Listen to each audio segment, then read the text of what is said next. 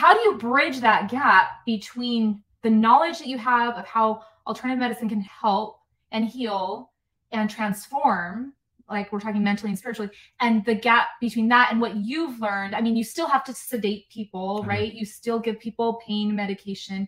That's a very difficult thing, because I do live in a world where a pill is something that is expected. You know, that's very hard for me. And so, you know, one of the things on my off time that I do is try to research homeopathic remedies.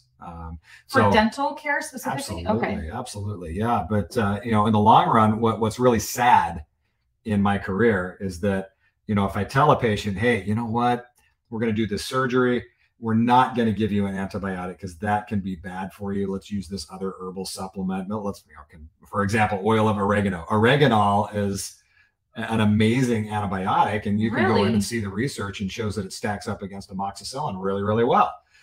You know, but does it create that? It leaves you smelling like a pizza, but it doesn't create antibiotic resistance, and it's very safe to do. But now I'm in this situation that I'm doing the surgery on this patient, and if I don't give that antibiotic and they do on the off chance get an infection, now it's my fault.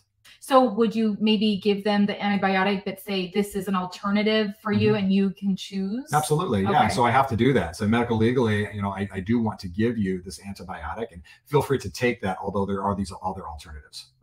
Same thing with mouth rinses. It's commonplace in dentistry to prescribe a mouth rinse called chlorhexidine, which is a really powerful antiseptic. But that sounds very artificial. It's disgusting, and it stains your teeth. But that's common dental practice. Oh, very common practice. You know, in the last 8 years, we haven't been prescribing that.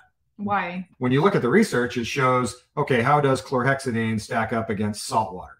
And that's only moderately more effective.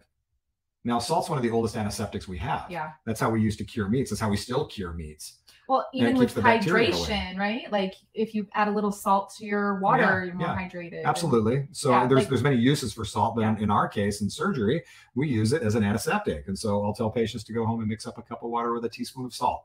Use that as their rinse. It's much less caustic to the soft tissues, and the patients heal better.